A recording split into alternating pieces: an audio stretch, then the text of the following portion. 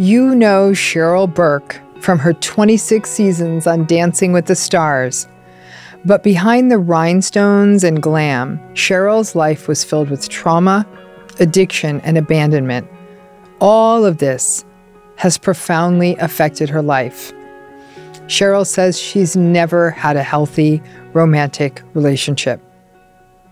On this powerful episode of Navigating Narcissism, Cheryl and I explore the roots of the painful, traumatic, and difficult life she's endured, what she's learned about herself, and how a conversation with me years ago led to a significant revelation about her own father. From Red Table Talk Podcast and iHeartRadio, I'm Dr. Ramani, and this is Navigating Narcissism. This podcast should not be used as a substitute for medical or mental health advice. Individuals are advised to seek independent medical advice, counseling, and/or therapy from a healthcare professional with respect to any medical condition, mental health issue, or health inquiry, including matters discussed on this podcast. This episode discusses abuse, which may be triggering to some people. The views and opinions expressed are solely those of the podcast author or individuals participating in the podcast and do not represent the opinions of Red Table Talk Productions, iHeartRadio, or their employees. Cheryl? Yes. You and I actually met a few years ago when I was on your podcast and you talked to me about narcissism. Right. And in a foreshadow, you said, oh, you should have your podcast at the time I didn't. And here we are, and even better, you're a guest. Who knew I was psychic? So thank you. Of course. I want you to know how much you have affected my life in a way that you probably don't know. But when you were on the podcast, we did talk about my real father who has passed. And you mentioned how, the qualities of a narcissist, right? And it really put everything into perspective for me. And in a weird way, I was able to not necessarily validate, his actions or anything, but to at least be able to label it in a way and have some sort of peace as to, okay, so my father was a narcissist.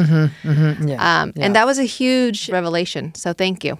Well, I appreciate that so much. I think having a frame for something, sometimes it's even just about lifting some of that self-blame and recognizing that it's a structural thing that was simply going to happen to anyone who happens to be in the position you were in as his daughter. And it lifts us out of the story. You were still hurt by it. You were still affected by it. None of that is taken away.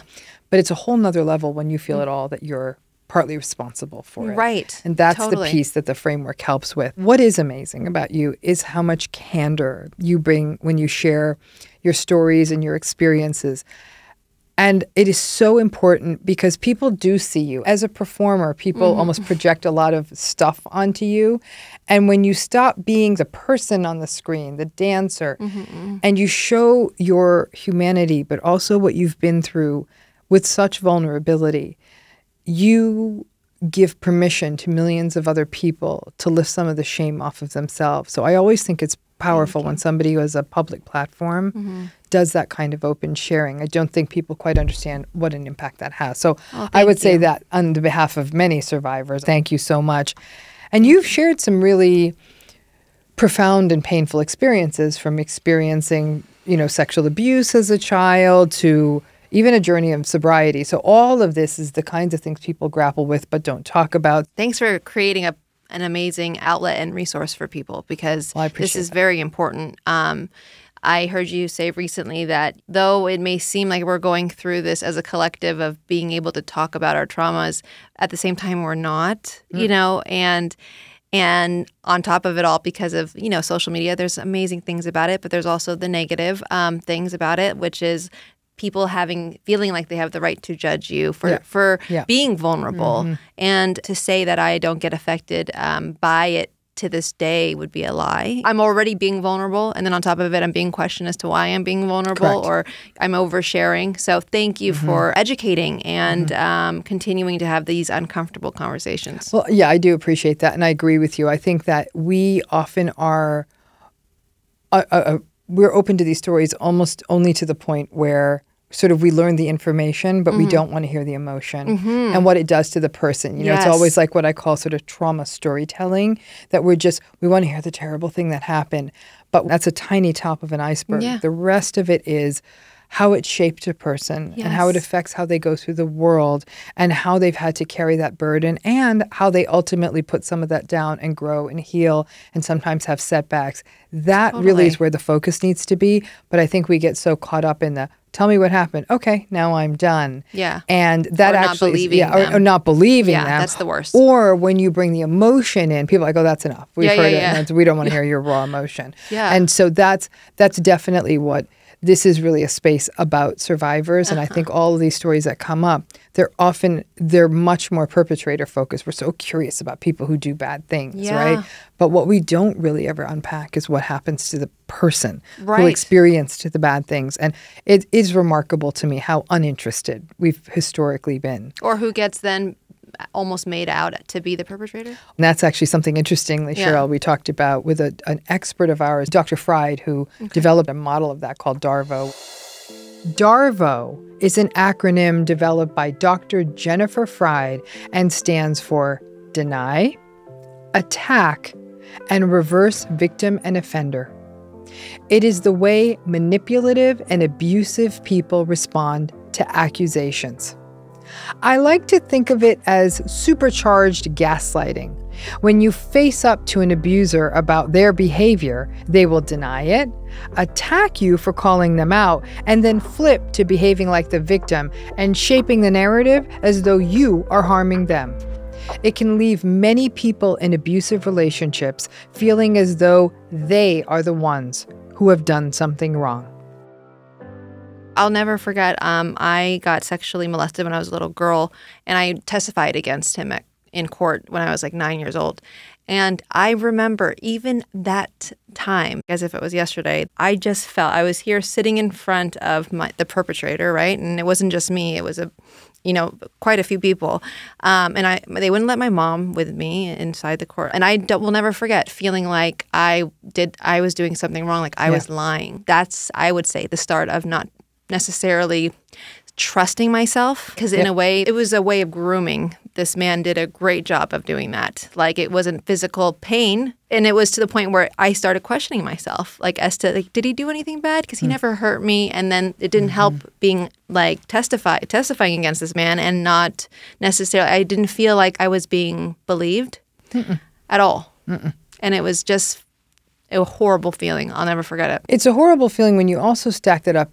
9 years old. If any of us close our eyes and think back to how young 9 is. Yeah, that's young. Right? Adult survivors of any form of sexual assault or trauma rarely testify in their cases. So what you did would have been beyond the pale for even an adult. And it's understandable why nobody wants to testify in these cases. These systems are all designed to give perpetrators their rights. That's how our justice system is set up. And to be doubting of the accuser, that is the foundation of how this justice system is set up. It's innocent until proven guilty. Well, if that's the case, that means an accuser is then being viewed through a suspicious lens. Right? And that's particularly pronounced and profound when a person is bringing sexual trauma, especially as a child, as a minor, whose brain hasn't really developed in a way to fully integrate what this is.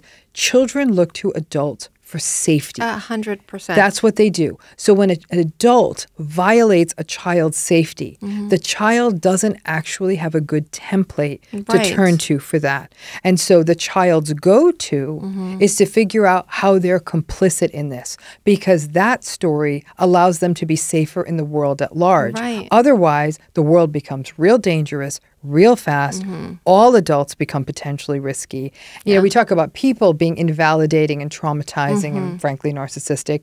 Systems are too. I think the judicial system is a great example of a system that is invalidating and traumatizing, especially for survivors of any form of sexual violence. Yeah, thanks for saying all of that. It just reminds me of people in general who suffer in silence because of the fact of either feeling like they weren't believed when telling their story, or there's so much shame because of not being able to, or feeling like they can't communicate it. You know, I was blessed, I guess, enough for my mom to put me into therapy since I was a little girl, and I haven't stopped. And it's something that it's non-negotiable in my life.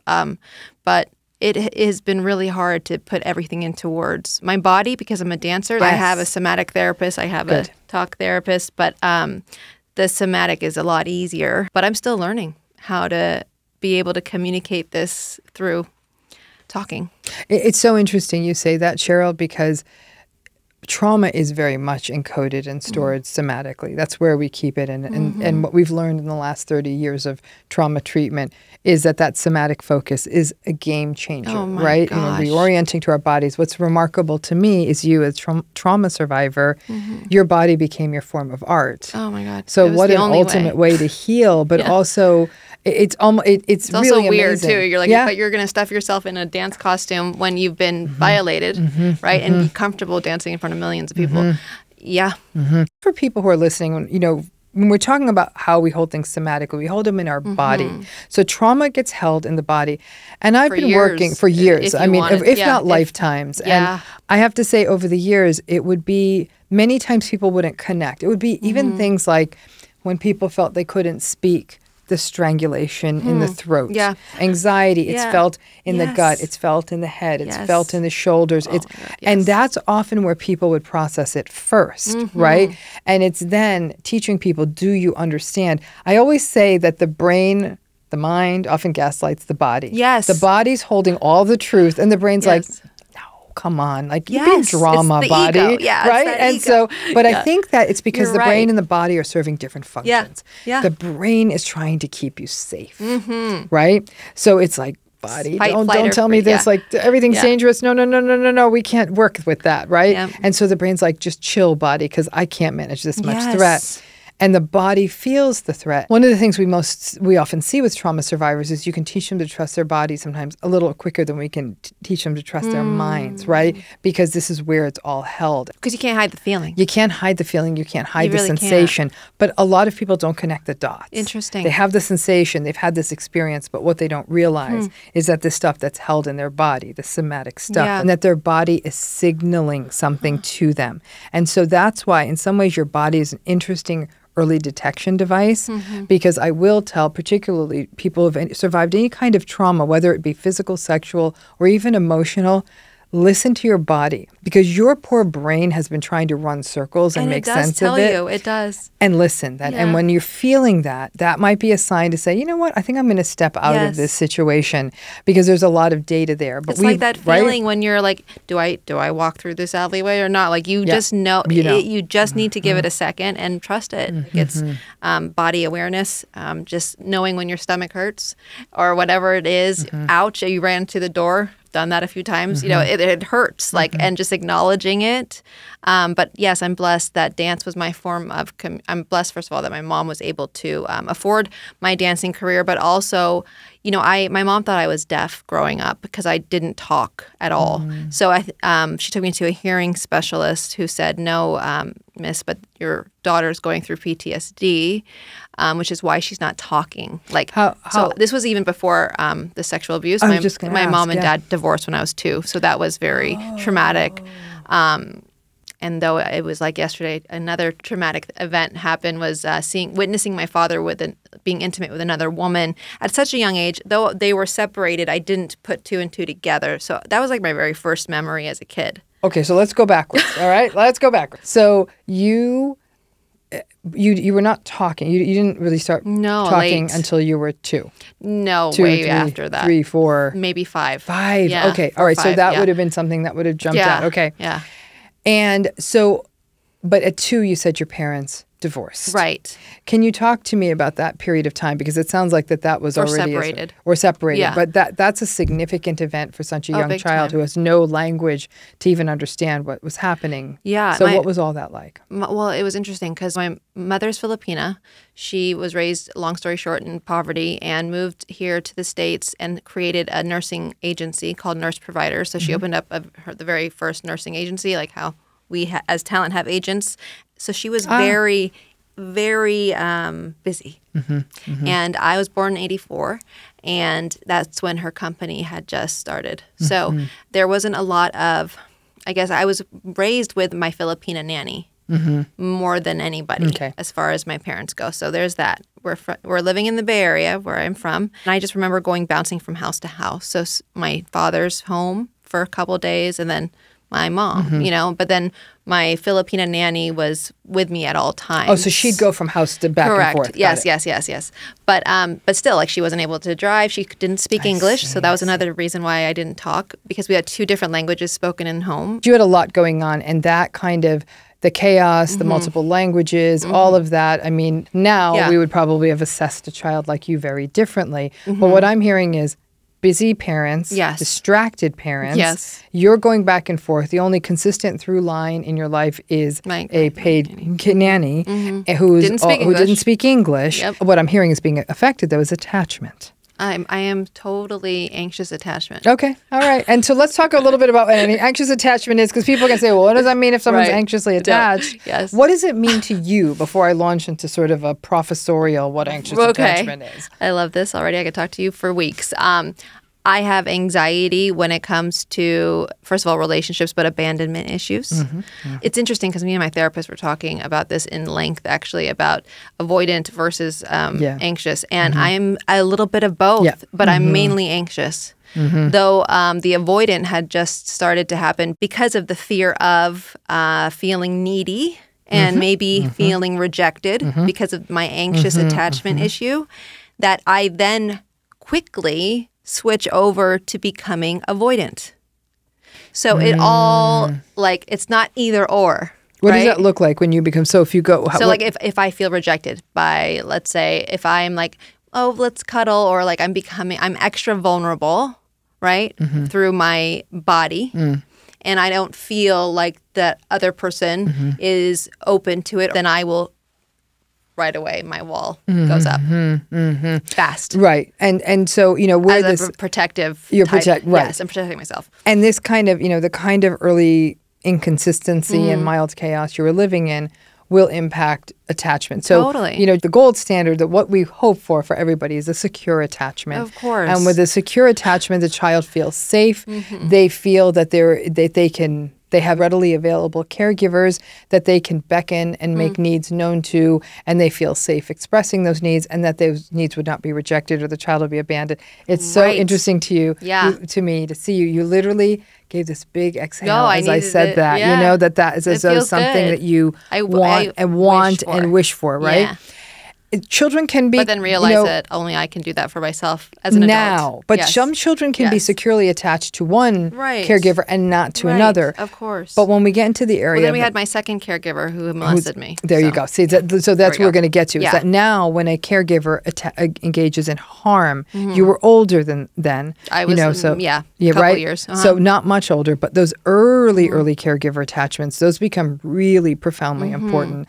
As other people come into the sphere of the child, it's still going to affect attachment. And the way they researched this was they would actually look at what's called separation behavior and reunion behavior. So children being separated from their caregiver, usually in this research it was a mother, how they would do it goodbye and how they would do it hello. Oh, I was not good with the goodbye. Right. I was like, I will never forget it. I was, my mom was dressed up in a ball gown, and like, mind you, she was working like long hours. I remember grabbing onto her ankle. I'll never forget it. And she was with her friends. And it's with any goodbyes. Any goodbyes. I suck at it. It generalizes to all goodbyes, right? Yes. So the goodbye is chaotic and there's a lot of distress, and it takes a minute to soothe the child. Then the child does their thing.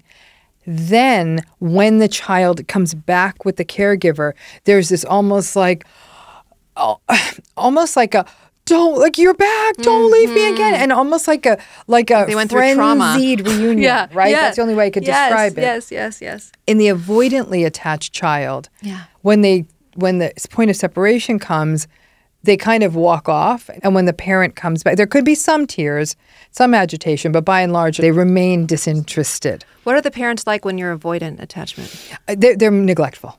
There's much more, it's very much a more neglectful setting. Like neglectful versus just intrusive. Being busy. Well, that's a neglect, but there was intrusiveness too, right? There was also like, it's not as though you didn't think there was anyone there. Right. You know, it's that they were there and they were kind of like up, down, in, out, probably over-involved, under-involved, that kind of thing. That it's not like nobody there. Got it. Can you get to the secure attachment? It I takes think a lot of work. It does, but here's the thing. You said you're in therapy. Therapy becomes actually one of those places where the secure attachment gets created again. Right. That the therapist is there on time and they're there and available and they don't reject you because you say something. And that if in long-term psychotherapy, that can be one place for it. Really healthy friendships that persist for a long time. We can have these safe, secure bases we slowly start to create. Some people will say some of that starts for them when they have children, that they become a secure base for the child. Now, some anxiously attached parents can also be hovery. So they really need to get their stuff in order before they have a child is a good way to do it. Have a dog first. Have a dog first. But I think it can absolutely can be, it can be reworked in adult relationships, but it has to be intentional. It can't just be that you get lucky and you find a good friend. Of course, it takes work. So, but then you said at the age of 3, I just want to understand what happened. That you walked in on your father. Yes. And he was having sex with someone, obviously not your mother. Yeah, no. How did Looked that... like my mother. Okay, okay. He had a type. How did that... You obviously have a memory That was traumatic. That's traumatic. Yeah, and I'll never forget as well, like, I remember, because I was staying there, so I had to shower, and I needed help. So he'd make me shower with this, like, woman who was his secretary. It was pretty traumatic seeing that. And I just remember opening the door and seeing just like the back of her. She had long black hair. It's interesting. Like, and she was naked, obviously. This is how much detail I know. I was sitting in my dad's brown leather chair watching Sesame Street on PBS, and I wanted him to change the channel. And I go in, and there was like a crack in the door, and then I saw him, being with this other woman. And obviously I didn't know it was his secretary back then. Obviously I didn't know. I couldn't put anything into words at the moment. But of course it was traumatic. And I think that was the start of, what I thought love was. And what would that be? It would be all unhealthy, toxic traits of a man, which is narcissistic personalities, abuse. And that it does. I don't just say that because of my father. I say this because of the perpetrator as well, the person who sexually, abused me. And then on top of it all, like the pattern, that was my definition of love, was the man who wasn't available to me. That's what it is. It's the chaos, right? Love becomes associated with chaos. I would still say I'm a recovering addict, but still, like, that feels like home still sometimes. Like my lazy brain, as I say, which is just not being present or conscious as much. It goes back to that, like, easily. So that early instance, okay, you walk in on your father. So your father, who is, in theory, these are his few days with you, he's not being an attentive caregiver. No. Instead, what he's doing is, having this fling with his secretary. Right. You see this, okay? Yes, yeah. And he knows. I would assume he knew. Right. This one instance was, Cheryl, people have walked in on parents, maybe even parents and someone else having sex, right? It's an image that often stays with people. That event was one. How did that connect to your larger relationship with your father? Because it doesn't sound like that my dad one left. Event was it. So he left the country for his own selfish reasons. So my dad was a very successful lawyer in the Bay Area, and then followed his passion, and I won't say it here, it starts with a P, ends with a Y, but opened up a bunch of strip clubs. That's his passion. Right, correct. It was. Rest in peace. I'm sure it's no longer his passion, I would hope. You never know what happens on the other side. That's for sure. I can't tell you any different. I'm just assuming, or maybe dreaming, that he's now like this. Who knows? Anyway, rest in peace, Dad. But so he had a bunch of strip clubs in Pattaya in Thailand, and clearly he loved his Asian women, and opened up a bunch of strip clubs. I was exposed to that world because my mom wanted me to continue having a relationship with my father. Didn't want to, obviously, I guess, promote me not talking to him or seeing him. So it was like once a year, it was a family getaway to Pattaya. Not at his strip clubs, but he did live on top of his strip clubs, called Bubbles. So when you would go to Thailand for these vacations on atop of Bubbles. And with my stepdad, with my stepsister, my mom. Oh, so your mom... It was a family affair. So mom, stepfather, sister. So my mom remarried, yeah. So would you stay on top of Bubbles, or would you? No, we would stay at the Holiday Inn. Okay, and it's way nicer there, just FYI, than it is here. Okay. You'd stay at the Holiday Inn, but you were very aware of the whole. What was you mean? It was clubs. It was clubs. I was never going in the club, right? Okay. And my dad was an alcoholic, so he was only able to talk to us in a civil way after 5 p.m. So we wouldn't talk to him before 5, and we would see him between the windows of 5 and 8, and he loved to have long dinners and long talks and conversations. I'd be jet lagged. I'd fall asleep wherever we are. And he would take my stepdad out once a year, and it would be at one of his clubs. That's all I remember. And then the rest, we went to go see elephants. Like, it was not very eventful. Okay. So what that also communicates is that your father made a choice. He left his one daughter, okay, and when she's a very small child, to pursue his strip club dream in Thailand. Yes. So he's not doing this in the Bay Area. No. He's doing this on the other side of the world, and leaves you for his own need. Right. With no awareness, no reflection, no empathy. And no care, really. No care. Yeah, honestly. Like, I remember when I started in the ballroom dancing competitive world, my mom signed me up to do this competition in Hong Kong. And we're like, oh, because it's close by. You know, your dad can finally see you in person. After all these years, he hasn't come to see you. And I'll never forget it. I got a call the night before our flight, and he flaked. And that was very, very traumatic for me, because he was just not available. And when he was, it was between the hours of 5 and 8 p.m. How old were you when the ballroom dancing competition? I was like 13 or 14. So all those years, you kept maintaining hope around him. Yeah, of course. And it was interesting, because to this day, I feel like my real father will always know more about me than my mom, in a way, because I felt like I was never judged by him, because he couldn't tell me what to do, because he was never there. As I got older, we would have long talks and conversations, like as if he was a buddy of mine. But still, so much pain, you know, I could, and always still wanting to feel like I was being, though I wasn't validated. I'm still yearning for that, you know. Every child wants that, though. I think that what we forget about children, because it's not comparable to describe what happens to a child with a narcissistic parent, as what happens to an adult in a narcissistic relationship, right? The child can't be taught that the parent is never going to see you, get you, recognize you, acknowledge you. I mean, he wasn't around. He wasn't in your life physically, so it wasn't a real safety need. Like, he wasn't sort of like the one locking the door at night. No. But it was more of that psychologically we feel like we need these, we have to have these attachment needs, and they shape who we are. I am valid because my parents love me, right? And so the hope that a child keeps creating around that, and when parents are chronically disappointing, as many narcissistic parents are. And remember, narcissistic parents, they come in two forms.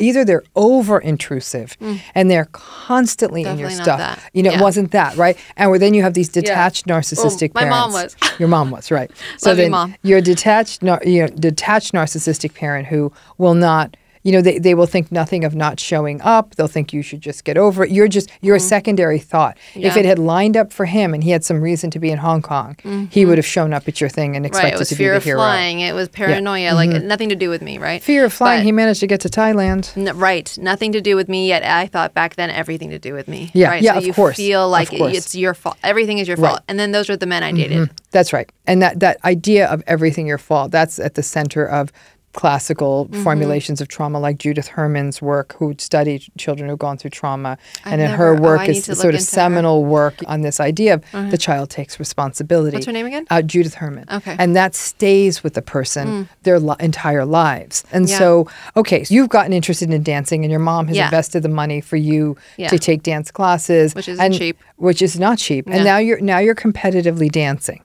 All over the world at 13. Amazing. So you Traveling were just really alone. good at this, obviously, which we now know for sure, but even at 13. Well, I was wanting to, like, that's my personality as, you know, I'm an addict. I'm a recovering addict. But, you know, I'm all or nothing, which is why, you know, my therapist and I have for years now worked consistently on the gray area, because it is very black or white for me in my mind. Have you ever thought of all or nothingness like that almost to be a form of dissociation? It's a way to not feel pain, right? Girl, you're speaking my language. Yes, I just got chills. Absolutely. I'm really good at productivity. That's my new drug. Productivity is actually the worst drug of the ever. 21st century. Oh my God. And everyone thinks you're a hero for engaging They in are, this especially in this dissociative drug. country, Yeah. because I've lived everywhere almost, and I swear this is the only country that celebrates the hustle, and it's actually nothing to celebrate, No, because agreed. with that comes stress. Yep. With that comes, oh my God, I mean, I could talk about that for hours, but yes, and my mother was that, right? So she was raised in a Filipina family where vulnerability wasn't celebrated. It was shamed, like you were not supposed to show that side of you, coming from the Asian culture. And then on top of it all, she numbed through productivity.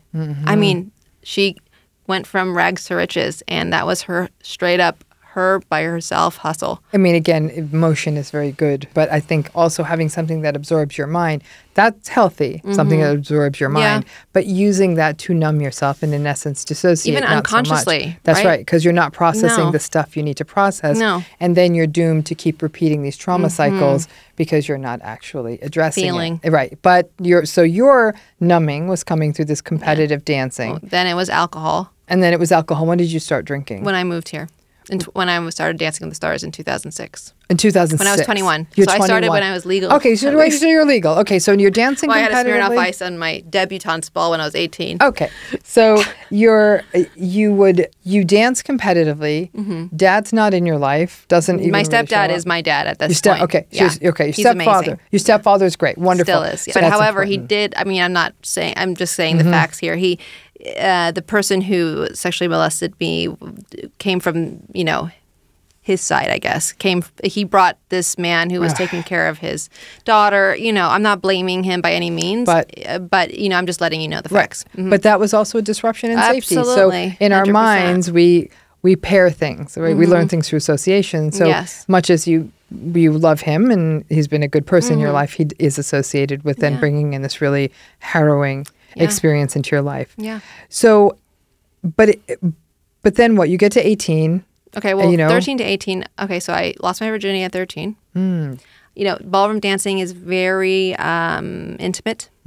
We're basically dry humping each other just so that everyone knows this is how intimate it is. The ballroom industry reminds me of the entertainment industry a lot. Lots of narcissists, lots of great things as well. It's all about unfortunately, the way you look. And it's all about it's old school. It is a man's world in a way. The man leads, the woman follows. And it's like that in real life behind the ballroom and all the glitz and glamour of it as well. And we're all just hustling, competing, fighting for our lives for a stupid trophy at the end of the day. I mean, it's not like you win millions of dollars. Right. Like, if anything, you're spending money. For the costumes and everything. Which then is why, when it comes to traveling, my mom, obviously, she worked her ass off, and she paid for everything. But not everyone can do that in the ballroom world. Right. So, these kids are, sometimes dancing on the streets. And I remember doing that in Union Square once because my mom and I got in a fight. And she goes, I'm not paying for your airline ticket to England. And I danced on the street. I made $2,000 with my dance partner, just for the day. So it's possible, right, to do it. Yeah. But when you're a teenager, the hustle was already starting for me. And I was going to England, just to quickly mention this. Blackpool was our version of the Olympics, and that happens every May. And so you'd have to take political lessons. You have to go there and train. And we would spend summers there. And my mom couldn't always come with me. I couldn't always have a chaperone because both parents were working full time. And, my chaperone was my stepsister, which honestly was not a great chaperone. I had to chaperone her at some point. But really, it was you are living this world of playing dress up and working your ass off, blood, sweat, and tears. And you're with this one person who's your dance partner. So things are bound to happen. And so it was a dance partner. Yeah. Okay. And so that sounds like that was sort of, we'll say, normative in that world. Yeah. Not normal. I also but looked like this normative. when I was 13, so. Okay. Well, so you, okay. So then, you were. I was very developed, Okay. And that's young, though. 13 very is young to and start, didn't feel good. Start having sex. And so you go from 13 to 18. Were you going to, did you do school remotely, or did you go back to school? No, I would go to high school. You go to high school and then do the dancing on the weekends. But then I was that living stuff. two lives. And then I had a boyfriend also after, that first partner, because I had like a total of 8 to 10 partners throughout my competitive world. And Dance partners. Dance partners. Yeah, okay. No, not. My sophomore year, I got into 2 very abusive relationships. That was when that started. That's young. Again, young for these things. An adult person's brain can't process an abusive relationship. And after already having been through really abandonment by your father, abandonment might be a strong word for your mother, but she certainly was not in your life. You know what I'm saying? As much as she could. Physically, not as much as she could have been. Course. But she was there, and she was supporting you financially. She did the best she could. You were sexually abused, and now you're 13, having sex. You're young. And then my parents didn't know. And you're in emotionally abusive relationships, and you're far away from home. And I'm looking out for outside validation clearly by joining this ballroom competitive world full of lashes, rhinestones, and spray tans. So those are your teens, and then you turn 18, right? I mean, that's sort of the magic adult moment. Did things shift in terms of you graduated high school? I had a debutante's ball. Oh. That's my mom's fault. Okay. She made me. Okay. I was very shy growing up in my teens. But again, dance was my way of communicating. So that was the one thing I knew I was good at. I was never good at school because I wasn't curious and I didn't care. And I was kind of a loner. So I was with this protective, jealous boyfriend for most of my high school. And with that comes no friends. And then I also had my dancing life that I was kind of ashamed of in a weird way. Protective, jealous boyfriend was okay with dance world? Didn't know. Didn't know? He would know, but he didn't. But then I would just go back and forth because there was a certain time where my mom wouldn't let me be away from home. I see. So I had rules to follow. And those were the times that I'd go to the dance studio. And because I knew he was going to be jealous and controlling and protective.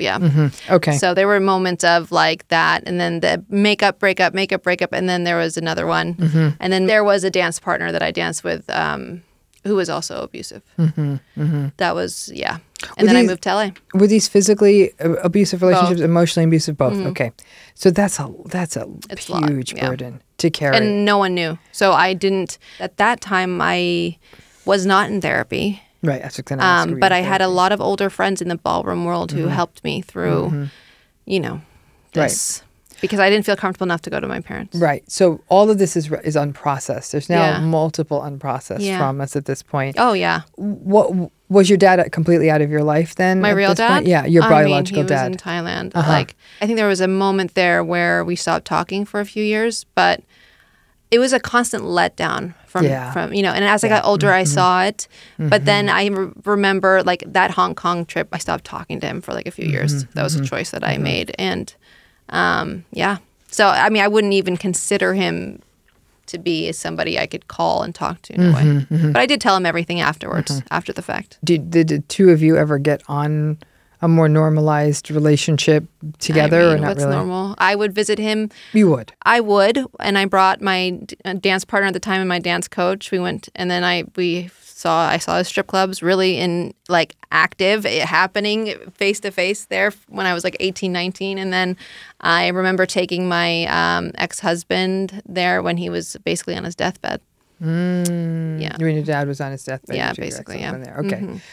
He stayed in Thailand for the rest of his life. Okay. Yeah.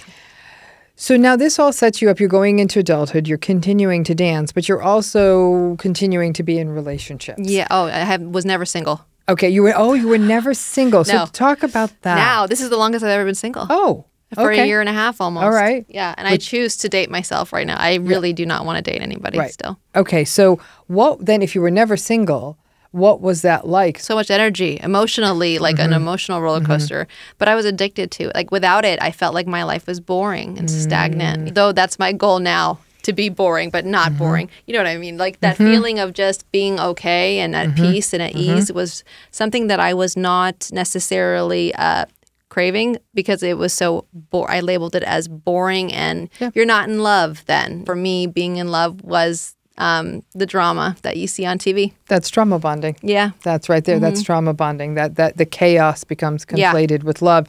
And so getting into a relationship that doesn't have the highs and lows and the good days and the bad days and all of that, when it's sort of steady, people will say, well, that's a friendship or that's not love or I'm not feeling it or there's no chemistry. I see my mom and stepdad would do. I was like, oh, that's not love. They're definitely bored with each other, but really no, that's just a healthy. I wish I would have seen that as a little girl. Because I'm just curious about this because you were in so many relationships, one after the other after the other. Was there a commonality between all of these people that they were all abusive? That was a okay. There you go. Not that, I was hoping you'd say they all had brown eyes, but okay. So the commonality is they were all abusive. Yeah, they were all most of them were narcissists, and the ones that weren't, I wasn't that into. Okay, so let me ask you this then, because it's interesting when you've had a life where you've had multiple relationships with invalidating, toxic, narcissistic people. What attracted you to these people? I kind of think I know the answer, but I never want to presume. Every single one of them reminded me of my father. Okay. Well, there you go. It is 100% true from either the way they look or the personality traits. I've been cheated on multiple times and knew about it, and it was just a little tiny version of Steve Burke. When did you have the insight that all of these men that you've dated over the years somehow reminded you of your father? So this was just maybe 5-6 years ago. Oh, recently. Because I have two therapists. I have a somatic and then I have a traditional one, Dr. Wexler, now for a decade every week. And 10 years ago, so I was still drinking. So when she would try and talk to me about it, she told me I wasn't having it. So none of it. So in those early years, you were just going from man after man who had some quality of them resembled your dad. Absolutely. Yes. The same chaos, betrayals, all of that over and over. It's like clockwork. Yeah. Okay. Yeah, every single one. And it must have been hard, though, to stop so many relationships. That takes a toll on you, too, and it kind of makes it sort of concrete that this is just how it is.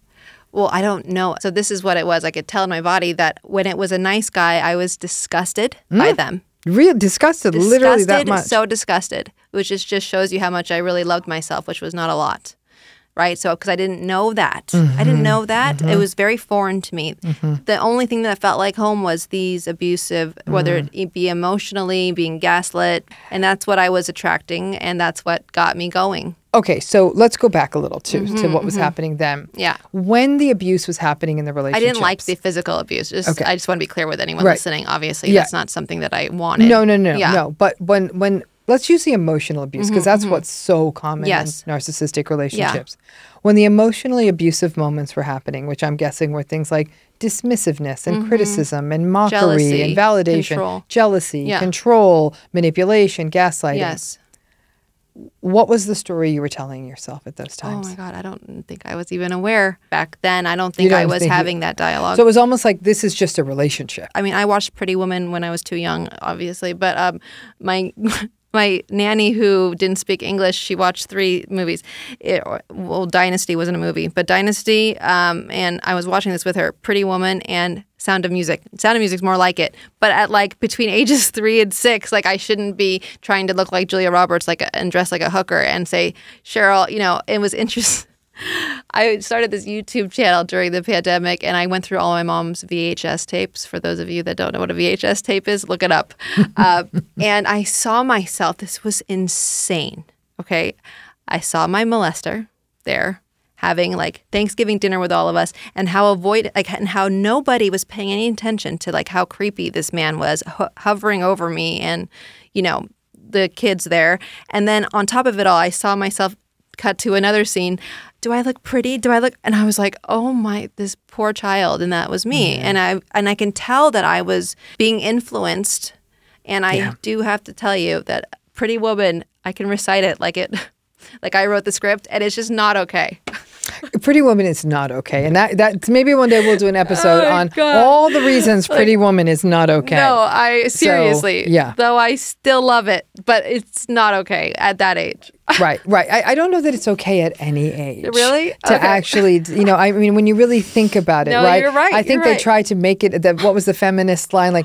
One day the prince rescued her, but she rescued him first. I'm like, oh no, honey, it's too late for that line. I think we have done too many problematic things. You are not cleaning this film up with one little rescue line. No, exactly. So, but I do think though that what you do bring it to is this sexualization. Yes. That you were sexualized as a child, and this wasn't being seen. I mean, I think that is something we see in any of these sort of what we could call traumatogenic environments, especially where sexual abuse abuse is happening, where it is this unawareness and this disconnection from the experience of the children, from the dynamics within the room. Everyone's sort of so caught up in their own thing and their own shtick and all of that. It's a real problem. It was so hard for me to watch this. There was so many emotions going through my body, from anger, resentment, to I wanted to reach through the VHS tape, the TV screen, or my laptop, and just be like, shake everybody. Like, what? Don't you see it?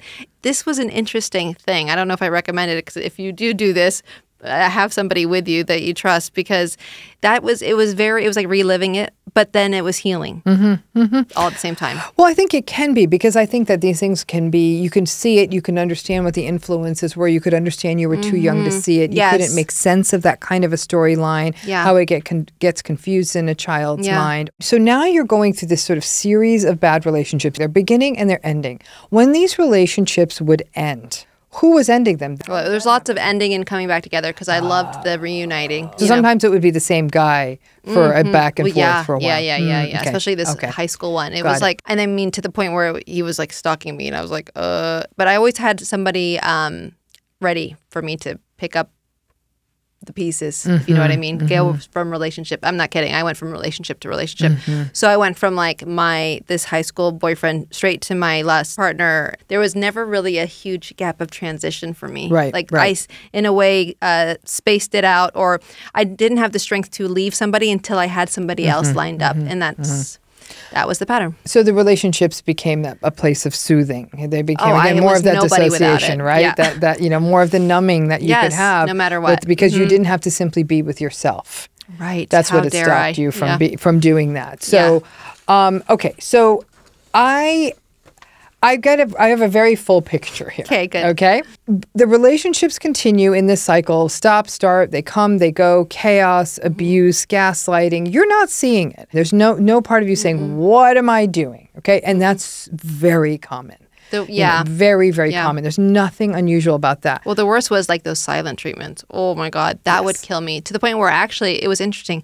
Those, like, depending on how long the silent treatment went on, like if it was for my dance partner who like I was there in New York with and moved from the Bay Area to New York, and I remember, I'll never forget, like over Thanksgiving, it was like he was gaslighting me, and he wouldn't talk to me and didn't talk to me for like a week, and I would call my mom and cry and tell her. But when it comes to any other type of abuse, like physical or mental, I never called my mom. I was just realizing this as I'm talking to you. Interesting. Yeah. Why do you think that was? Why do you think because it's silent treatment. That was like more painful than anything. Because that was an abandonment. Oh, of course. That was what my dad did. It was the loss of engagement. Yeah. I felt so alone. Yeah. I felt I felt abandoned. Period. Point blank. Yeah. You know, the silent treatment it's a common gambit in narcissistic relationships, especially once they realize it works.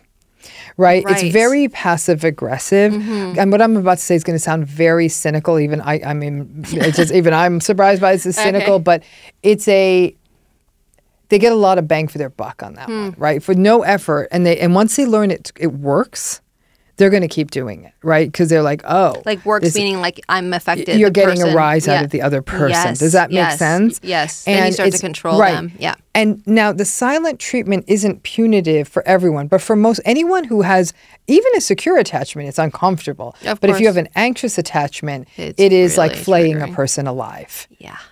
And so, because it's the ultimate, it's worse than abandonment, right? Because it is true abandonment. They're not communicating with you. They've ceased to exist, right? That's the ultimate fear. Worse is when you're working with the person too. And then you're living in like a little box in Harlem, and the only door separating the two of you is a bathroom door. And then, wow, it was powerful. And it got me every time. Like I felt paralyzed. I don't think I've ever felt that much, I think, pain or paralyzation since that time. Being stuck, being frozen, like you can't. That actually is a sympathetic nervous system response, right? When we think of how, the sympathetic nervous system is in an animal, in any mammal, it's in a human being, and it's fight, flight, freeze, and fawn. Those are the four. My therapist says that I'm addicted, that I only know those feelings. So still to this day. Well, it's a response when you think something catastrophic is happening. Or not. Right, or not. But see, the thing is, the silent treatment, when we think about the sympathetic nervous system, it's the same reason why a zebra is able to run away from a lion, right? Everything gets mobilized. All systems shut down except the system that are going to make that zebra's legs move as fast as can be away from the lion. Once they're out of harm's way, they go right back to parasympathetic functioning, and they graze. Yes. They're just chill, right? Yeah.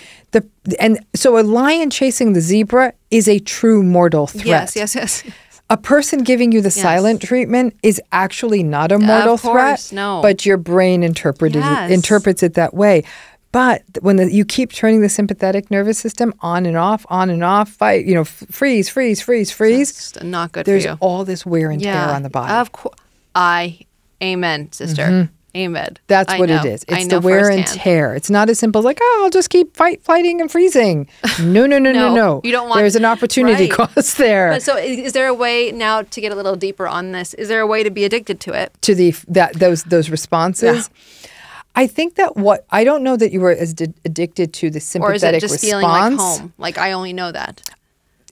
I always use the word addiction very carefully when it comes to sort of these relational cycles. Okay. Because it turns the person being harmed into a active actor participant in it. I hear Does that make sense? Yes, thank you. And so I always steer away from that because I think that languaging has been used too loosely to use a disease model to capture a person who's going through psychological manipulation. I hear you. Two separate things. Separate, yes, but it's also I hear you. it's not putting survivors in a passive role. Yes, but you only knew what you knew. Yes. And for you, the relief of tension that would come when the person would come back around was still the fantasy you held around the father who was not going to leave, who was going to show up, who's going to come to Hong Kong, who was going to be there, who was going to be a decent human being at some level when you needed him to be a father, that men could be safe. Yeah. But your templates for men across the board were unsafe. And even though you loved and cared about your stepfather, he brought danger into your life unwittingly.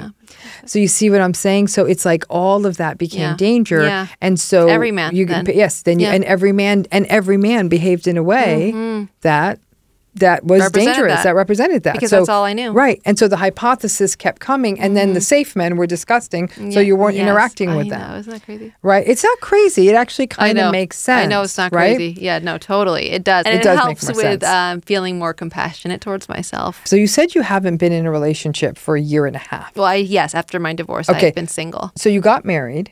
May I ask how long you were married for? 2 years. 2 years, okay. And how long were you together before the marriage? So we were together in the beginning. When I first moved to LA, I would say 2007, for a couple of years, broke up for 10 years, reunited for a year and a half, got married. Okay, all right. So it was an on and off relationship. Yeah. And then you got married. Yeah. Did you also find yourself repeating some of your same patterns in this relationship? Okay. I'm not saying anything about that person, but yes, you're asking the question. Similar patterns. Yes, absolutely. For sure. They looked very much alike. Your father and this person. I mean, he would agree too if you heard this. So you have not had a relationship with an adult man, an intimate, romantic relationship with an adult man that was ever healthy at this point? No. No. Okay. All right. So do you have hope that you can? Yes, but I have to get myself healthy first. Yeah. Got it. All right. So it's not as though you've ruled that out. Because, Cheryl, there's people in your position who will sometimes say, I'm out. I fold. This is not my game. And then what I'm not doing it. I'm going to be alone forever. Oh. Well, I can only live right now, right? Like I can't tell the future. However, I'd love to get married again. But this is another thing I have to work on at therapy. I go from like 0 to 1,000. So, of course, I still believe in it. I mean, I don't know if I know the definition of what a perfect relationship is, but I know that I will continue the pattern if I don't change myself. So let me ask you this. What do you think a healthy relationship looks like? 2 individuals. That's very important. I'm writing these down. Because I thought that we were one here. Okay. The Notebook doesn't help, so they should take that off the fucking... Sorry, excuse my language. Oh, no, you can say, talk away. The Notebook, you mean the movie. The movie needs to go away. All these movies about love. We could make a dysfunctional movie. Or is it dysfunctional? I think dysfunction is normal. So I don't know. He was really stocky in the beginning of the relationship. The Notebook? Yeah. I heard that. You too. No, but don't you think like he jumped, he climbed up the Ferris wheel? My brain that versus your felt brain. like, you see, like I was like, loved it. Boundary violation. She's saying like, no. That's No does not amazing. mean yes. I was like, why doesn't that happen to me? No. Stalky. And they've romanticized and like, Ryan I'm going Gosling to keep can stalk me all coming day. by and I'm going to keep coming by and That's insisting right. and you're about to Oh my marry God, someone you're else. So I'm going right. to keep coming I by. have to watch it keep again coming now. by, keep I have to coming watch by. it again. I really should have healthy movie night. No, really. You should do like a rewatch. A screening, and we'll come together and say, can we talk about why that was not healthy? No, that was so Anxious romantic. attachment, avoidant attachment, and psychopathic personality traits. Like, that's definitely what you should do. Well, I think what happens is it's an ends justify the means kind of thing. Like, oh, they were old together and they had the kids and they had the this and then, you know, and whatever. They had the sex, and then don't forget that. They had the shower sex and the swans and the water. But ahead of all of that was the stalky fair behavior, right? She had a terrible mother. That's and what all of I that. I seriously, I mean, it would get me every time, that stalkery behavior. Like, wow. in a good Okay, way. so that was a note good, to self, yeah, Cheryl. If somebody's behaving like this, no stalking. If somebody climbs a Ferris wheel, don't date them. It actually reminds me of how I basically, in a weird way, the stalking from my ex was actually it was actually enticing. Okay, so it's good. And here's the thing. I think it's so important you say that out loud, right? Yeah. Because there's absolutely no shame in saying that, because you're saying like there was something. That was my definition of love. That was your definition of love, because you know what it was? It was almost like it was unmistakable, right? So it's like a volume button. If something's at volume 90, you're going to hear it, right? Whereas anything more subtle, that's, I don't know about that. But like because of that, not being able to get that consistently, especially from your father, there was no ambiguity. Stalking is like, oh, you're into me, right? Yes. So it becomes this massive overcorrection. And so it's this, it's really important that you say, like and I think for people to say, well, I don't want to say that, entice me, because then that makes me look bad. No, it doesn't. No. It helps you understand what was happening. And then the work becomes unraveling, unfolding it. Unpacking why that would have been enticing, because many a lot of people feel say like they must feel like they're crazy, honestly. Well, no, what a lot of people feel is that, and I get this, is Dr. Ramani, are you kidding me? Like, I feel guilty. I feel dirty. I like love bombing. Yeah, I'm like, love bombing's great. If you could find a respectful, that's the whole full court press. Baby, you're my everything, presents, dinners out, showing up a lot, texting you 25 times a day. I can't stop thinking about you, right? And so, see, I'm not, my love language is not gifts, but it's definitely. But you know what I mean? The intensity, the flowers, the night out. Got me every time. Yep. And so somebody said, well, is there ever healthy love bombing? And I mean, if you could find a person who is nice, kind, respectful, all that disgusting stuff, as you call it. Yeah, right. And does all of that. That's not love bombing. They tend not to go together. Like a healthier person's going to have a little bit more of a normal trust. Pace. Right. So let's talk about the healthy relationship. Okay, so you've only given me two individuals, Cheryl. So we got a ways to go. Two individuals. Okay. Trust. For me is accountability. I've realized this recently, that I can't even have friends who don't hold themselves accountable. Good. That's great. Okay. Supporting each other, obviously, as someone who is not jealous in that sense of your career or success. Very secure attachment would be great. Wanting to evolve constantly, learn, grow, and patience and kind, cute would help. I'm kidding. That's fine. And successful, their own life. Successful meaning not just like the amount of money they have in their bank account, but successful like the confidence that they have from within. Yeah. Okay, so a good listener would be great. Great. I mean, I can go on all day. These are the things that make a healthy relationship. Two individuals, and by that I understand what you mean. Not two people are so enmeshed. We're not like one. Yeah, not. So two people where there's a sense of separateness, but and all in, like 100%. There's no 50-50 in my eyes. Right. Yeah. Okay. Trust, there's accountability. The two people support each other. There's a sense of safety, growth orientation, patient, kind, that you find them cute. And these are things that describe a healthy person. Some of this could describe. You're asking about relationship. Relationship. Good one. What makes a healthy relationship? I think really though, for me, I think just because I only can talk based off my experience, but it is allowing for the other person to be their own person. Okay. I think that is a big thing for me. I tend to get very consumed. Got it. Okay, so I got that. Whether it's a person or a job, right? What else? So, communication is key. What does communication mean to you? Well, responsive communication would help. Meaning, like, there's a set. So I'm also this weird, not weird. I'm very like to the second. With time, and so. When someone says they're going to be there and they're not there at that time with no phone call saying that they're going to be late, it really irks me. So then my brain starts to think, oh my God, they're cheating. Oh my God, like I fall down this rabbit hole. Oh, so it's shit. Which could, and it's interesting you go there because you could take it as they don't call you. It's like they're actually not respectful of a standard that I put out there. Oh, no. Which is what they're doing, and that is enough for it to be a problem. That's a healthy brain. Yes. Right? Yes. That's enough for it to be a problem. Yes. Okay? So I'm hearing so far that you've got here, we're going to talk about a fancy word, but it's a good fancy word. Okay. There's a term out there called intersubjectivity. It's used by a guy named Dan Shaw, who's a therapist who does fantastic work in narcissistic relationships. But the concept of intersubjectivity is the idea that two people can be in a relationship and have their own experience and perceptions, and simultaneously also recognize that the other person is having their own experience and perceptions, right? So that's kind of the opposite of gaslighting, right? So simplest example, you go out to dinner with somebody, and he says, this was absolutely terrible.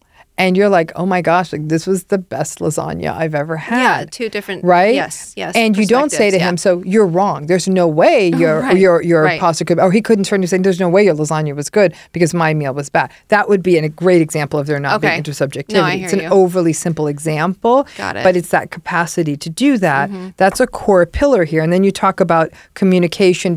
So what you're talking about also, though, is respecting boundaries and respecting boundaries, and also I think transparency is very important. Okay, right, and that goes back to the trusting and the accountability. Yes, and so, but a lot of the stuff you're laying out here, interestingly, Cheryl, is very much related to stuff like trust, boundaries, I think that's my number one trigger. Right? It's understandable because that's all going back to that secure base kind of stuff. Okay. Safety is everything to people who've been through trauma. Not to everybody in general.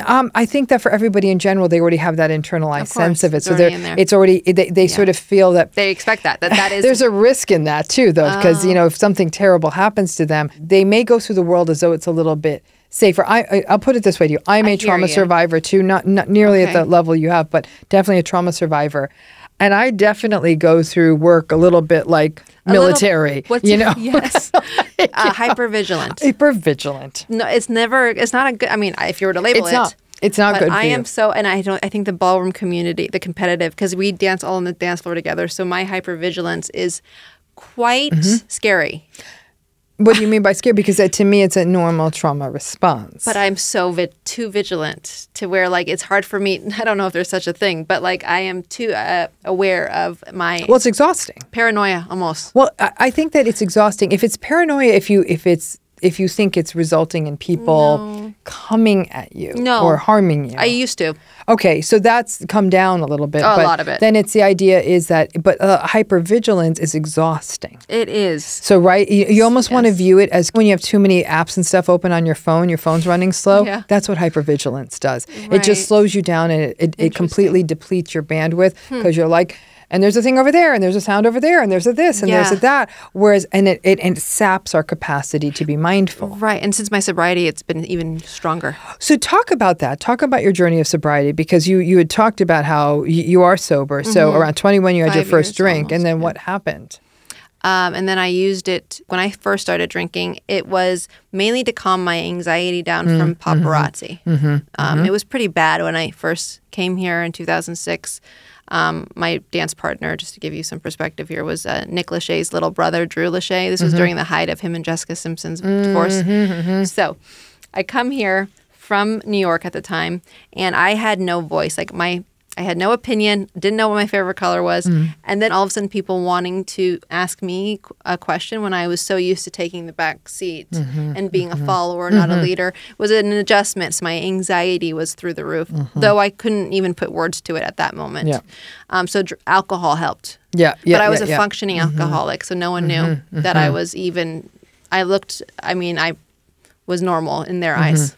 So you didn't have impairments at work. It's not like you missed rehearsals or shows or anything like that.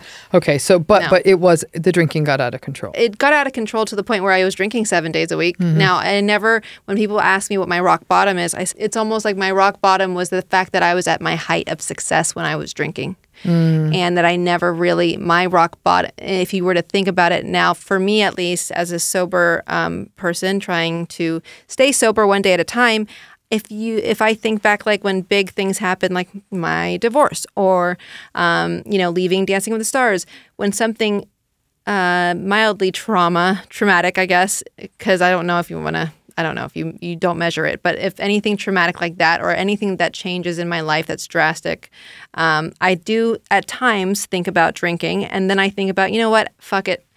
I was the most successful when I was drinking anyway. So that to me is a rock bottom. It's not necessarily checking into rehab. Right. So you got sober on your own. You did 12-step? Yes, I'm still very much involved. I do have a sponsor, and to say it's not a battle, it would be a lie. But I quit basically for vanity reasons because I started as soon as my dad died. I came home, had a drink, and I busted out into hives. And this was right before my engagement party, and so I decided to stop because of vanity reasons. Okay, well, any port in storm, I would guess though those hives were probably from stress. Yes. Right, and you co-located them with the alcohol, so my body was whatever it takes. Yes. I think that a lot of things were happening at the same time. Yeah, and I didn't know how to feel it.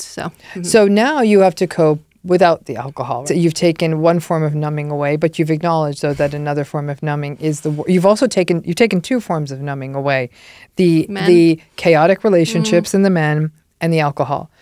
You've now turned to work. And staying busy. That can be a tricky pattern. But now you've been single for 1.5 years. I tell people that people who are coming out of a narcissistic relationship, and in your case, it's been a series of many narcissistic relationships, right?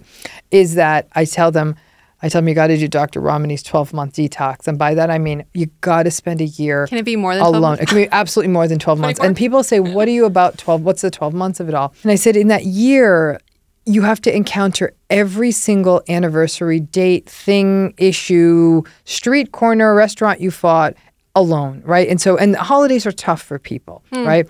Holidays, birthdays, dates that something happened in your relationship that had some meaning. Media, press. Take them all back, and you need a year. A lot can happen in a year. Yes. So I need more than a year. And I think more than a year isn't a bad thing, but a minimum of a year. And people are saying, "Are you kidding me? A year?" And I said, "A year." I know that too. I was like, if you told me this years ago, I'd be like, I'm not talking to you ever again. No, and a lot of people have said that. Like they're saying, no sex, no touch. I'm like, yep. And you will. I mean, even if it's a way of finding self-embrace, whatever that looks like to you, but that coming back to yourself, because healing from narcissistic abuse or narcissistic relationships, the key pillar of that is coming into yourself, allowing yourself to be an individual outside of the shadow of anybody else. So it's normal what I'm doing. Not only absolutely normal, I'm signing off on it, and I don't sign off on much. Thanks. So it's I mean, it is that 12 months. I'm not even interested. Good. That's great. Is it 6 years then since I've dated maybe a total of 6 to 7 narcissists? I'm kidding. Yeah, no. You might need longer than a year, my dear. After all you've been through. Definitely. I'm going to tell my therapist this. But it's all good. It's a coming back into oneself, and I don't believe a person can go on that journey with somebody else, right? So I say to people, you don't even know what thermostat setting you like because it was always what they wanted, right? You don't know what you want on your pizza. I didn't even know my favorite color was. You don't know your favorite color. I have no idea. You don't know anything. Yeah. So you need to go out there and have all that. What pizza toppings do you like? Do you even like pizza? Do you want the thermostat at 68 or 62 or 75? What kinds of movies do you like? Yeah. You know, what's a perfect Sunday? I'm so proud of myself. I can answer all your questions. That's great. And a lot of folks will say, they'll struggle. They'll say, I know what that is, but, well, and they'll recognize they're still using the narcissistic person as a frame of reference. Wow. So that's really what coming out of it is. I could talk, like I said, we could just do a 10-parter to this. This could be a whole season. Just Cheryl and Dr. Ramani. Great. We'll do that. Yeah, that's great. Exactly. Super. No, but this is all very helpful. I just love this all. I love it, though it's hard to hear sometimes, but it just helps. What was the hardest thing you learned about narcissistic relationships that you had to take in that was necessary for you to push through your healing? I think what was hard for me, first of all, was to wrap my head around the fact that I was only attracted to them. However, it helps to continue to educate myself by, for example, listening to your podcast and doing more research. And it helps to then find the compassion, because when you really hear repeatedly over and over again that it has nothing to do with the survivor, you can breathe. It takes a load off. You know, I'm actually going to push back on this idea that you say, well, I've always been attracted to narcissists.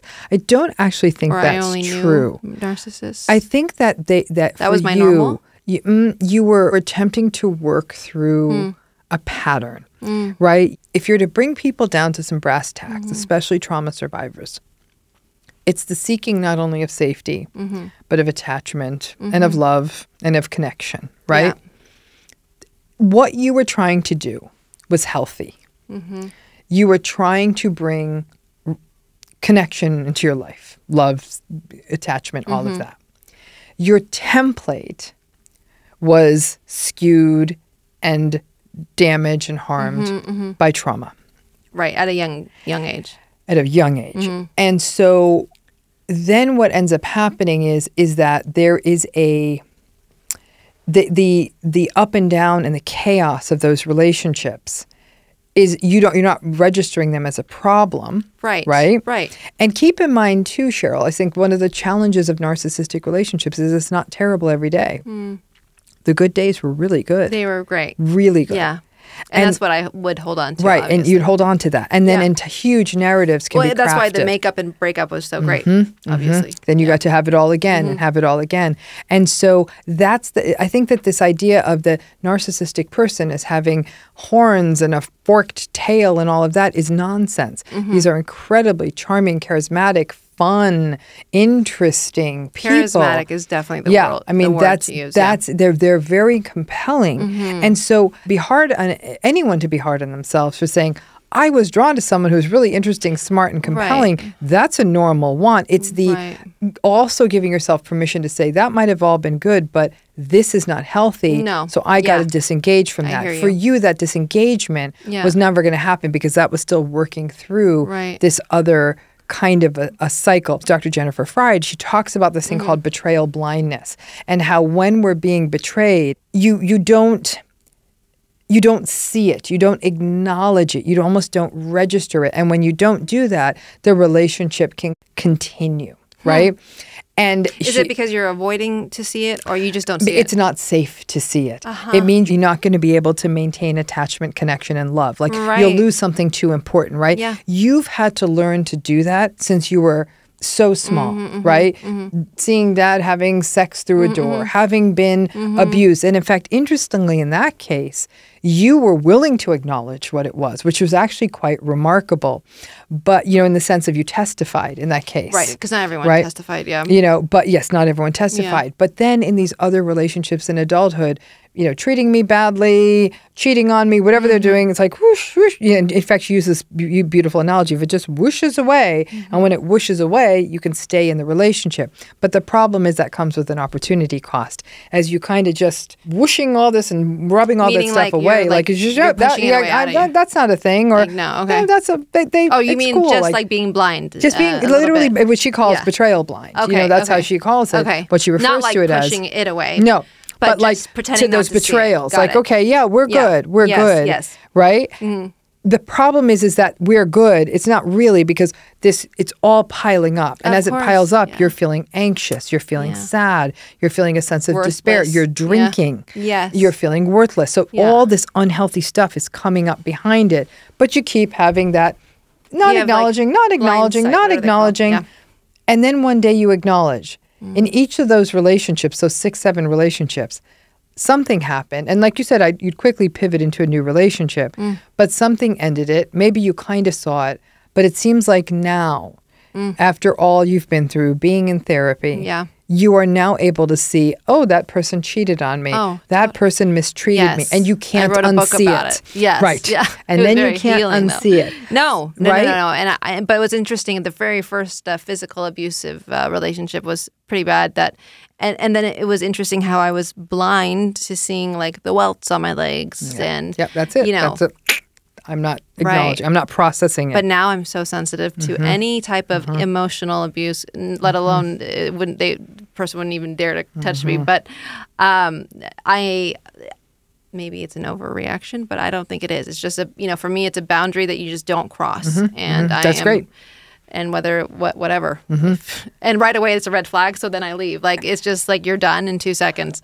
So last few questions. Sure. Okay. You've worked on your mental health. You've worked through a lot of your trauma. You're maintaining sobriety. How is all of that going for you, especially in light of you've gone through some major relationship changes and and leaving Dancing with the Stars? These are 2 big changes for you. Yes. Okay? Yeah. So how do you balance all of the healing against these 2 major transitions? I don't think it's separate. Okay. I think that the reason why I did leave both situations you just mentioned is because of the fact that I'm healing. Okay. And I think that it works hand in hand. Yes, it does. But it's scary as shit. And I'm not going to say that my sobriety has been easy and that I'm healed, because it's going to be a lifelong battle and amazingness sometimes and not so amazing sometimes. And my job is just to take this life one day at a time. Well, it is a lifelong battle. And I think that that's the reality of it, that there will be those dark nights of the soul. But it's not a battle, I guess. I think it's a journey. It's a process. It is. And it's like, it's heavy as shit. And it's exhausting, but there's more days of not feeling like that than if I were just to wing it life. Yeah, that's great. I mean, and that's progress. And now more than what I hear that's so promising is that you acknowledge what happened, right? If we talked to you, like you said, 9 years ago, you wouldn't even have been like, what? And I would then have been offended and defensive about everything correct. You would have right? said. And that just simply means you weren't in that moment of readiness, just like you had with your therapist. She'd bring it up. You're like, no, thank you. And for any of us who are therapists, like, okay, not ready. I think there's certain things I'm still not ready to talk about. And you'll get most there. likely. Right. You'll get there. So how do you feel about getting into a new relationship? Not. Okay. So that's it's me, myself, and my friend. And your dog. I love that. Okay. And I am just currently... Look, there's moments of feeling lonely, but I'm more alone than lonely. Like, I'm not lonely. I agree. There's a big difference. I actually crave being alone now. And I guess, too, I'm not for small talk anymore. Like, there's a lot of things that I'm learning about myself. It becomes a very small, tiny little group of people. That's great. Since I got sober, everything's changed. But also, as hard as I have been curious to work, a lot's changed, and I'm proud of myself. And I don't think I could have ever said that. Which is great, because I think that what you're saying is that you're able to, in being alone, you feel safe, and that's more a big safe deal. Than being with people. Yes, right. And there was a time when you didn't feel safe when you were alone. That's a huge sort of a transitional, sort of a leap, which is really great. You're also talking about discernment. You have a small group of friends. That is about discernment, that not anyone can get through the gate.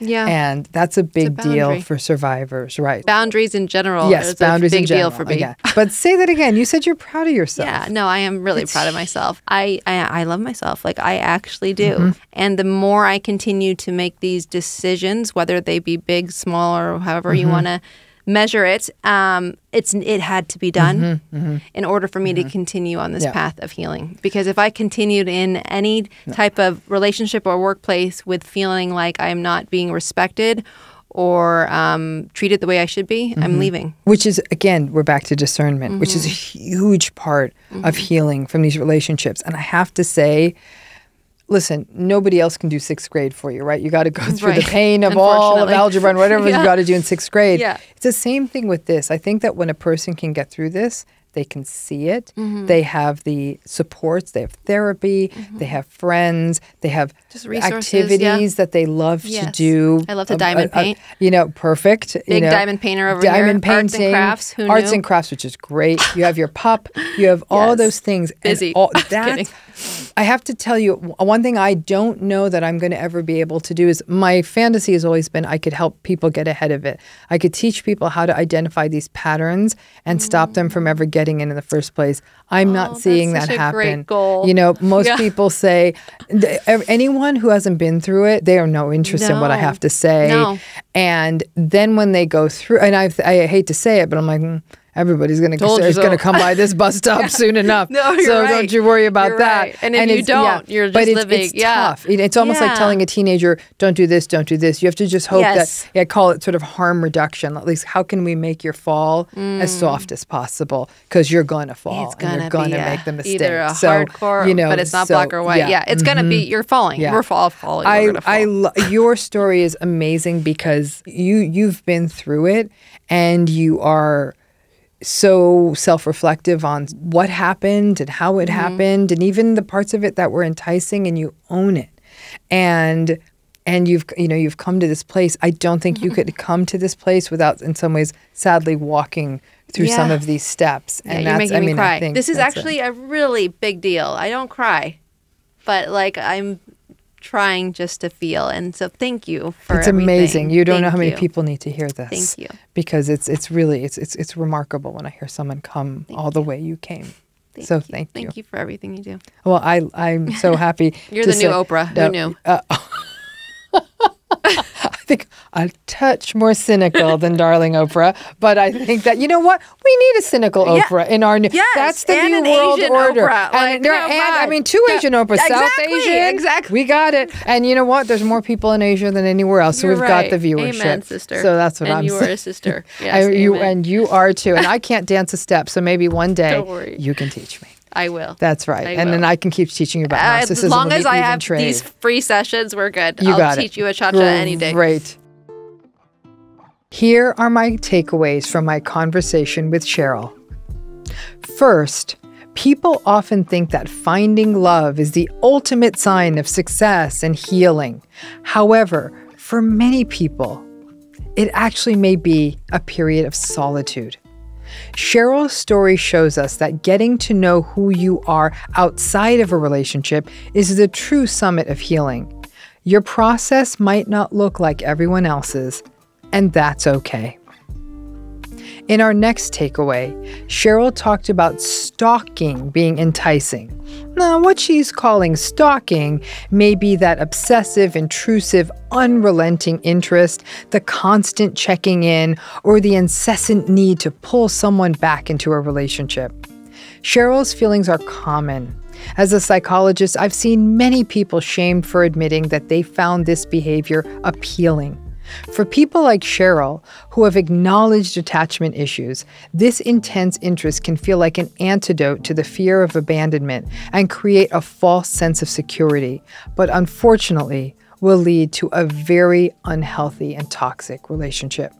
In this next takeaway, Cheryl found that understanding attachment styles was very helpful. Understanding attachment behaviors means going back to early childhood. Remember, children need attachment to survive.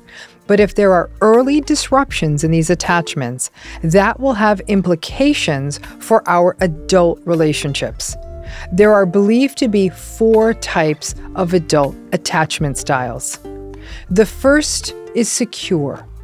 These are folks who are able to make mutual, safe, and sustained relationships, are not preoccupied with being abandoned or with rejection while they're in relationships, and are comfortable with closeness. The second is the avoidant attachment style, which looks like someone who is not comfortable with being or getting close and may feel that they don't need their partner. People with this attachment style may pull away when people try to get close. With the third style, the anxious attachment style, this is someone who feels insecure about close relationships, even as they want these relationships. There can be a real fear of abandonment or rejection and a belief that they overwhelm partners with their needs for closeness. And finally, there's also the anxious avoidant mix, where people are not only not comfortable with close relationships, but they are also anxious about the relationship, so trust and a fear of getting close to a partner are issues. It can be useful to know your attachment style as well as your partner's if you're in a relationship, because it can give you insight about how you move through relationships and the cycles you get stuck into. Having a history of narcissistic parents or early trauma can definitely put a person at risk for anxious avoidant or anxious avoidant attachment styles, and having an anxious or an avoidant anxious attachment style can also put you at risk for getting stuck in unhealthy antagonistic and narcissistic relationship cycles. You aren't doomed, and therapy can be an important place to explore these patterns within yourself and establish secure attachment skills you can take into close relationships. In our show notes, you'll find a quiz that can help you determine your attachment style. In this next takeaway, Cheryl shared that for a while, healthy people who could offer her a healthy relationship disgusted her. And that is not unusual, especially if someone is prone to trauma bonding and has a relationship template that love is rejection and chaos and invalidation, and of actually finding comfort in the breakup, makeup, reunion cycles. It makes sense, and it is part of what she observed at a young age, but we are not defined by our histories. It does take work to make the transition to experiencing these less volatile and chaotic relationships as satisfying, and that work often has to be done while we are not in a relationship and through psychotherapy. And for our last takeaway, Cheryl shared that she is single now and has been for over a year after an adult life of only being in relationships. Solitude is an essential part of healing from narcissistic relationships. And I wasn't kidding when I talked about a 12-month detox, a period of time when you are out of a romantic relationship and learning about yourself and learning how to be with yourself without a relationship, to become familiar with who you are without having to shape yourself to what someone else needs you to be. This development of identity, autonomy, and sense of self can be stolen if you have been in nonstop narcissistic relationships from a young age, and spending time on your own, overwhelming as it may feel, is essential to healing. Relationships can be a place to hide, numb, and not do the work of becoming our authentic selves. It's a chance for your nervous system to take a rest and for you to be able to focus on your emotions and your whole self.